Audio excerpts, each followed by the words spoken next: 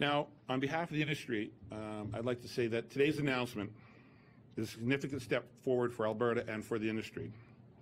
Speaking on behalf of Canadian Natural and my colleagues from Suncor, Cenovus, and Shell, we want to say we appreciate the strong leadership taken today by Premier Notley, her staff, and her government in this announcement.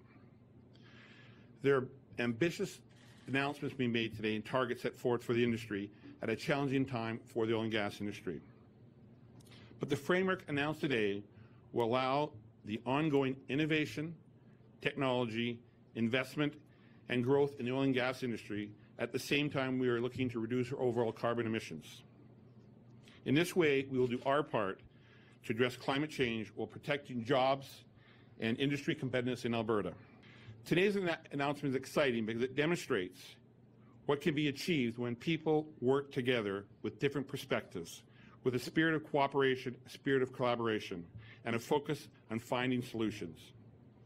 We are now working together, all those groups, to realize the full value provided by the oil and gas industry, including the economic benefits and government revenues that are derived from it, in a way that addresses climate change.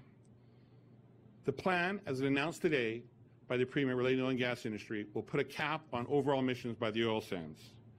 But this plan recognizes the need for the balance between the environment and the economy, one that should provide greater predictability for both the industry and the province on a go-forward basis. This plan will enhance Alberta's global reputation in a responsible, innovative, and a collaborative place to do business. And this plan will position Alberta, one of the world's largest oil and gas producing jurisdictions, as a climate leader.